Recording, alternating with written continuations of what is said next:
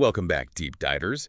Today we're gonna be looking at Married at First Sight, a story that's really resonated with readers. Kind of a blend of mystery, family drama, all that good stuff. And we're lucky enough to have this incredible in-depth analysis of the book to help guide us. So, ready to jump in and see what makes this story tick? Absolutely. One of the things that really stands out to me about this book is the way it uses this forced marriage, right? To Hmm. explore all these like these really complex social dynamics. So it's not just a love story, right? You get into family, class, all those kind of societal pressures. It's really fascinating. Yeah. Okay. So right from the start, we're dropped into the life of Frank Lee, our main character. Yeah. And he's 3 years into this marriage that he was forced into, and he's almost like a ghost in this rundown LA house with the Browns, his own wealthy family, the Lees. They've disinherited him, so he's really stuck between these two worlds that both reject him. Yeah, you really feel that isolation immediately, right? And the book doesn't let you forget it. It's like constantly reminding you, yeah, he's an outsider. He's treated more like, I don't know, a servant almost than like a family member. And there's this one quote that really, really struck me. It says, I was raised without the luxury of eloquence, never having the words to please her. And you feel that yearning for connection, but he just doesn't know how to express it? It's really sad. You see him trying, right, just to fade into the background. And then you have Mary Brown, his wife, and she's beautiful, but there's this iciness, this distance between them. Yeah. And you can't help but wonder about her story, too, because she's also trapped in this marriage that she didn't want. Exactly. They're both victims, right? Of Yeah. these expectations, their families. And the book does a good job of not letting you just villainize her. You know what I mean? Like she's got her own struggles trapped by these traditions and duties. It's really interesting. Yeah, and then this whole thing with William Brown, her grandfather, like he's the one who orchestrated this whole forced marriage. What was his deal? It's a total mystery. Yeah. And just makes everything so much more suspenseful. Right. Like why? What did he know? He held the secret to Frank's true identity, why they had to get married. But now he's gone, and all those secrets, they're just buried, and Frank and Mary are left dealing with the fallout? Right, and it just leaves you with all these questions, like what did William Brown see in Frank? And how does, Frank's connection to the Lees, to this wealthy family, how does that play into it all? It's like the author's dangling this key in front of us and then snatching it away. It keeps Yeah. you hooked. You can't help but search for clues, try to piece together Frank's past and how it led him here. Okay, then we get this turning point, and it's Emma Brown's wedding. And suddenly, it's like Frank's, his outsider status is just thrown into this harsh spotlight. You see this huge gap between his simple life and the extravagance of the Browns' world. And you know something's going to happen. Yeah, Emma's wedding, it's like it becomes a microcosm of this whole social divide that we see. And his gift to Emma, right? It's so humble compared to everything else, and you just cringe, like waiting for the humiliation to come. Oh, and it comes. Big time. Lucas Brown, Mary's cousin, he's just, the way he mocks Frank's gift so publicly, it's like a punch in the gut. He even says, now, frankly, that can't possibly be a gift for Emma. It's just brutal. It's all about power. The Browns using their money, their status to put Frank down. It's almost like Lucas is putting on a show, just to remind Frank where he stands or I guess where he doesn't stand with them. But here's the thing, and this is what I thought was so interesting. Yeah. Frank, he doesn't take the bait. He could lash out, get defensive, but he stays calm, composed. Yeah, and that's what's so fascinating about how strength is shown, right? We're so used to seeing strength as like loud, in your face.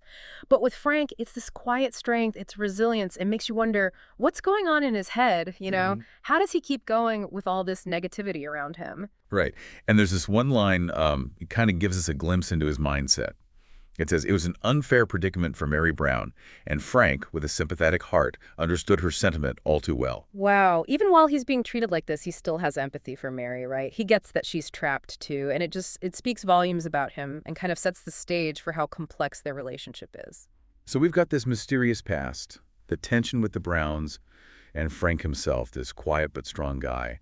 Where does it all go from here? Well, remember those hints, those little clues we talked about earlier, that maybe Frank's not all that he seems. They become harder and harder to ignore as the story unfolds. Could he be the rightful heir to the Lees, cast out by a jealous family member? What if there's more to William Brown's reasons for the marriage? I love that. It's like peeling back layers of an onion, right? Duh. Slowly getting to the truth. But it's not all about the suspense, is it? No, not at all. This book, it really makes you think about society. The Browns are so fixated on appearances, on their social status, that they're totally blind to who Frank really is. Sound familiar?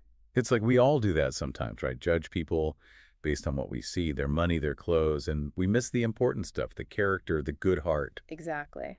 And that brings us to the biggest question of all, the heart of this story.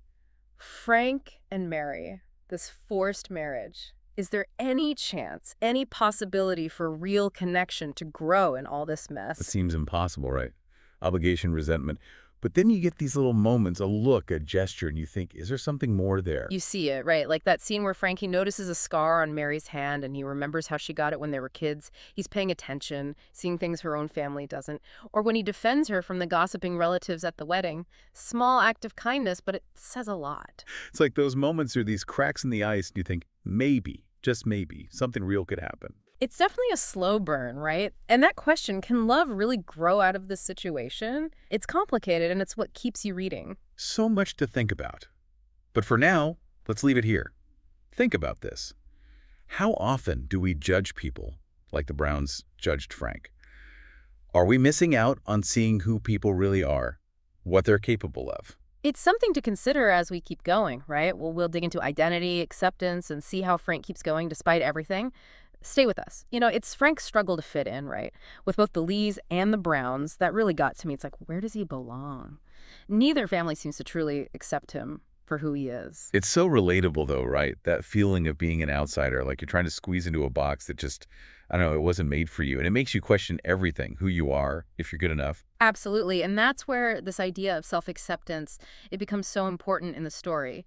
You see, Frank is surrounded by people who are putting him down all the time, judging him for what they see as his failures. But he has to find a way to believe in himself, even when everyone else doubts him. It must be so hard, especially when he's already so vulnerable. And the book, it doesn't shy away from that. It shows those dark moments Yeah. where you can tell Frank just wants to disappear. There's this one line that just, like, it hits you right in the chest. He says, all I yearn for now is to exist as a forgotten recluse, to find solace in the solitude of my own misery. No one shall disrupt my peace. It's raw, you feel his pain, his need to escape all that judgment. And it makes you think about what strength really is. Because Yeah. Frank isn't the loud, aggressive type, but he has this inner strength, this resilience that keeps him going. Yeah, it's quiet, but it's powerful. He doesn't let the negativity win, doesn't let it define him. And I think that's a really important message. True strength, it's not always about being the loudest or the most forceful. It's about how you face your challenges, that quiet dignity. And speaking of challenges, we have to talk about social status, right? Uh, It's so obvious that the Browns look down on Frank because he doesn't have money or a fancy name. oh, absolutely. The book, it's like this sharp commentary on how we value people. Society puts so much emphasis on material things, on what you have, not who you are. And Frank, he's constantly being judged for what he lacks, not for the good man he is. Yeah, it's like the Browns are this exaggerated version of, the upper class, Yeah. all obsessed with appearances, keeping up that image. And they completely miss out on Frank's true character because they're so focused on this facade. And it's not just them, right? Even Frank's own grandfather disinheriting him, seemingly just because he favors another grandson. It's like these power dynamics, this idea of who's worthy, it even plays out in families. Yeah. Makes you stop and think, do I do that too? Do I judge people based on what they have rather than who they are? Am I missing out on something deeper, something real, because I'm too focused on surface things? Right, it's a question we all have to ask ourselves. But let's bring it back to Frank and Mary and this forced marriage. Because on the surface, it just seems doomed, right? Thrown together, all this baggage, all this resentment. But then there are these little hints, these moments that make you wonder if there could be something real there. Yeah, it's like, is love even possible in a situation like this? That question, it just keeps you reading, wanting to know what happens. Think about that scene where Frank notices Mary's scar, the one on her hand. And he remembers how she got it way back when they were kids. He's really seeing her, even when she's trying to hide. And then at the wedding, when he steps in to defend her from those gossipy relatives, he didn't have to do that, but he chose to. Small gestures, but they say a lot. Those little moments, they're like these little cracks in the ice, in that wall they've built between them. And you start to think, what if there's a spark there under all that hurt and anger? It's a slow process, right? Yes. Like peeling back layers, slowly revealing what's underneath. And the question of whether love can truly grow from this, it's not an easy one to answer. It's about trust.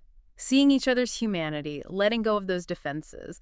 Married at First Sight isn't just a love story. It's not just a mystery. It's about human connection, all the messy, complicated parts of it. And it doesn't shy away from asking the hard questions. Yeah. It makes us look at ourselves, the choices we make, how we treat each other.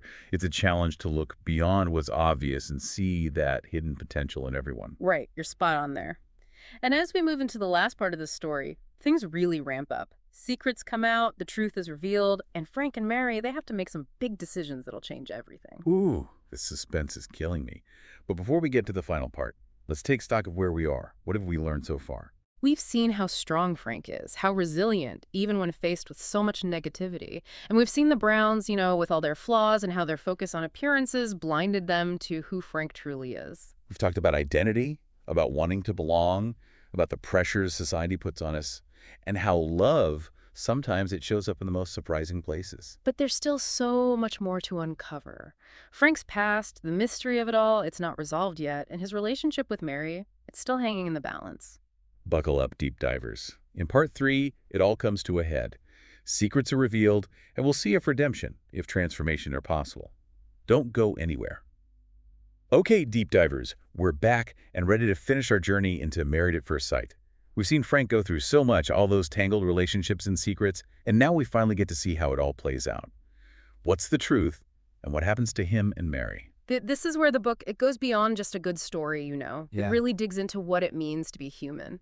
Frank, even with all the crap he's been through, never loses sight of who he is. It's kind of inspiring, actually. A quiet revolution, you called it earlier, right? And as we uncover those secrets, you realize how much he's had to hide, how much he's been carrying inside. And the truth, it's like a puzzle, more complicated than you'd expect. It makes you look back and rethink everything you thought you knew about Frank, the Browns, even William Brown, and why he did what he did. You just have to keep reading. You want to find out what happens, but you don't want to miss any of the details. Yeah. And each truth that's revealed, it changes things. It sets things in motion for both redemption and transformation. Even the characters you might not have liked at first, they become more than just, I don't know, the bad guys. You see their weaknesses, what drives them, and you realize nobody's all good or all bad. Even the Browns, those snobby Browns, they have the potential to change. Yeah, I was surprised by how much I started to feel for some of the characters I didn't like at the beginning. The author does a great job of showing how complex people are. What about Frank? How does he handle all this, finding out these huge secrets? That's where his strength really shows, I think. He could be angry, bitter, but he doesn't let it consume him. He takes those truths and uses them to, I don't know, kind of build a new life for himself, one where he's true to himself. Yeah, it's like he's saying, I'm not going to let my past define me. Yeah. I'm choosing my own way. And Mary, what about her? Her world is turned upside down, too. Mary, oh, she's interesting. She has to face her own prejudices, really see Frank for who he is now, not the version her family created. It's like she's finally waking up. And that's when real love has a chance to grow, right? Wow. Not the forced kind, but something genuine based on respect, even admiration. Exactly. All those walls they built start to come down. They're connecting as people, not just as these roles they were forced into. It's like watching something beautiful grow in the most unlikely place. It gives you hope, Yeah. that even when things are tough, real connection is possible. So as we wrap up our deep dive here, what do we take away from Married at First Sight? I think the big lesson is don't judge a book by its cover, right? The Browns had Frank all wrong, and we all do that sometimes. Make assumptions without knowing the whole story. Yeah, this book really encourages you to look deeper, to see the good in people, even when it's hidden, and to remember that strength comes in different forms. It's a story that sticks with you, makes you think about overcoming obstacles, standing up for what's right, being true to yourself. If you haven't read Married at First Sight yet, go find it. It's a page-turner with so much heart, and it will definitely make you think. And that's a wrap for us today, deep divers. Keep those minds curious and keep on reading.